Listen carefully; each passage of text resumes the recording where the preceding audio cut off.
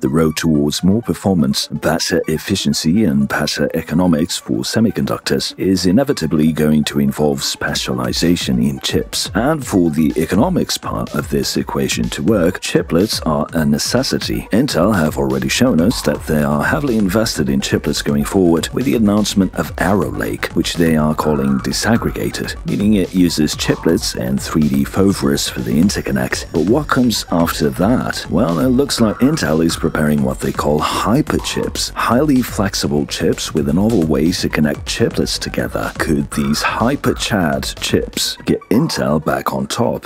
Let's dive in.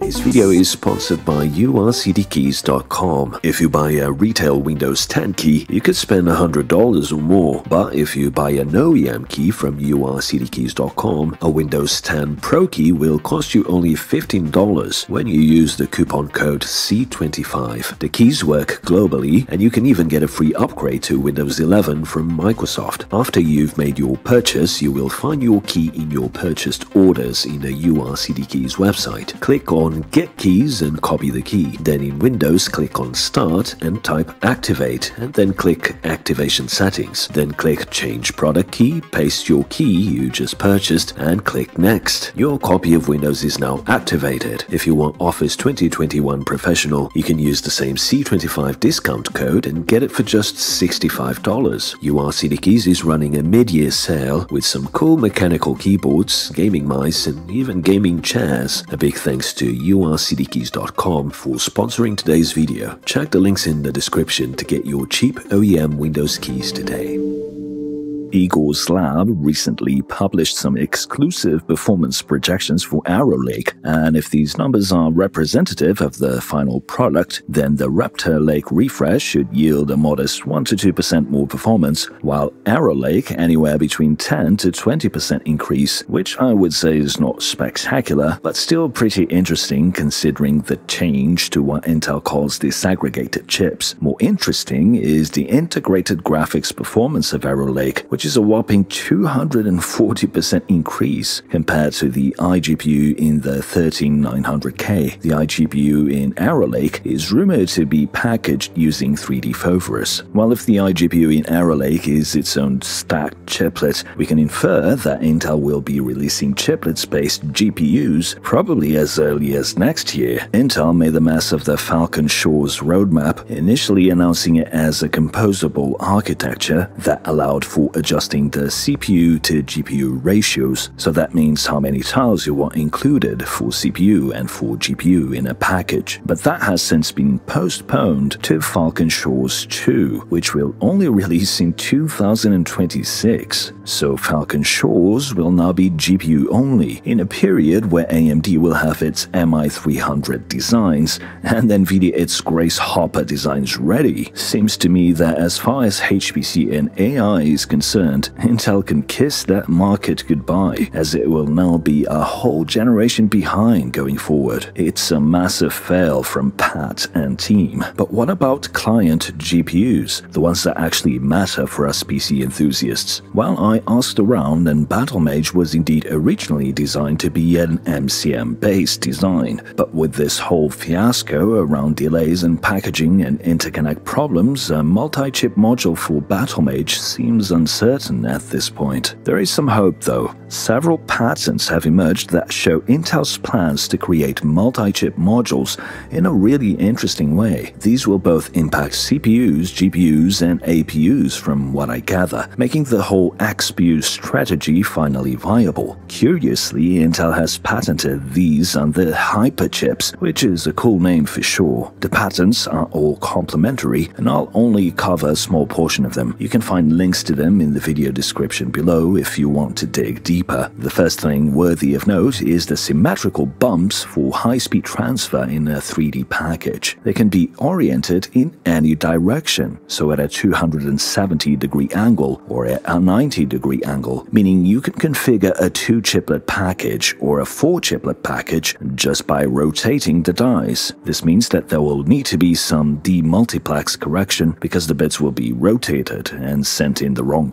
order. One thing to keep in mind is that while MCM makes sense for high-end products like CPUs, FPGAs, and HPC processors, the low-cost segment doesn't actually benefit from an MCM approach because the added costs of packaging an interposer render it uncompetitive. Another problem is when you are targeting longer distance within a package on an organic substrate, you run into a ton of complications with higher power consumption due to data transfer penalties and to higher complexity of the chips. So if two chiplets are actually close to one another, say just a few millimeters, the current multi-chip integration techniques can be inadequate. We see that in AMD's 7000 series GPUs, which end up having excessively high power consumption and complexity, negating most of the benefits of a chiplet's configuration. So you need a lower power solution for data transfer, something under 0.5 picojoule per bit, and you need lower cost I/O that doesn't require an I/O die or an interposer, both of which add considerable cost to the package. Another hidden cost is the sheer amount of analog engineers and layout engineers that you need to enable porting of different technologies and different chip orientations. So when all of these costs are added up, you end up with an unviable product like the 7900 XTX and XT at launch, only now months after launch getting into the buyable territory, but still not competitive with NVIDIA's monolithic GPUs. The upcoming 7700 XT and 7800 XT will exacerbate this problem further. So this is where Intel's solution for HYPERCHIP's MCM comes in. So in this direct die-to-die approach, there is no I/O die, and although the example in the patent shows 12 bumps, this number is just for illustration purposes. Also, the bumps are much smaller than what's shown here, to the point where you can have other logic in that area, like SRAM or gates. The links between chiplets have also the same length, which means you don't run into timing issues, as you do for instance with Ryzen. There's also no need for an interposer or silicon bridge, as the chip-to-chip communication is done on the package substrate directly. You eliminate the need for complex physical layers and make porting much easier. Another patent that looks to address Intel's beta-bob yield rate with some hyperchat energy is this three-dimensional stacking arrangement that allows more advanced nodes to be used on the dies connected to the interposer, which can have a significantly smaller footprint by sandwiching other less advanced nodes directly to the more advanced die. So integrating dies on this active interposer enables a smaller form factor and the ability to reconfigure what dies go on top of the interposer, meaning you can use this for a CPU but also for a GPU. So these, along a few other patents that Intel has recently been granted, set the stage for a future roadmap made almost exclusively of multi-chip designs. Seeing as this flexibility can forego the need for complex layouts, you can literally have a small die that can scale up in multiples in a larger package, but with a smaller footprint than what we're seeing with AMD's approach, and also with better energy efficiency. Note that Intel is courageously projecting the follow-up to Arrow Lake to the second half of next year already, which seems highly optimistic. In fact, I would be surprised if Arrow Lake actually launches on this 20 angstrom node, which is basically 2 nanometer. I think it's more likely it will be backported to 3 nanometer, and then following that, a port on 2 nanometer with minor changes. As for Battlemage, the D GPU, it's certainly possible that it's tiled-based, but I'm not sure if the economics there will be worth it. There's a reason NVIDIA hasn't moved to chiplets, despite having chiplets researched well before AMD and Intel. The data transfer cost and the latency are still tipping the scales in favor of monolithic, but we'll see. As far as the numbers shown by Igor's lab, I wouldn't put too much stock in that. I would be surprised if Arrow Lake didn't have a jump in performance of around 20 to 30% versus Raptor Lake refresh from the node shrinks alone, so even higher than that is definitely possible. Now, the big highlight for me of these new packaging techniques is the possibility of adding a standalone graphics chip to the package. I think these next generation of SoCs from both AMD and Intel will basically eliminate the entry-level GPU market and are quickly encroaching into the mid-range. In a time where mid-range GPUs are becoming less accessible for the budget-conscious, I think this will be a very positive pivot for the PC industry. Of course, Intel's competitors are not sitting still. Stay tuned as I will be looking into their own upcoming solutions soon.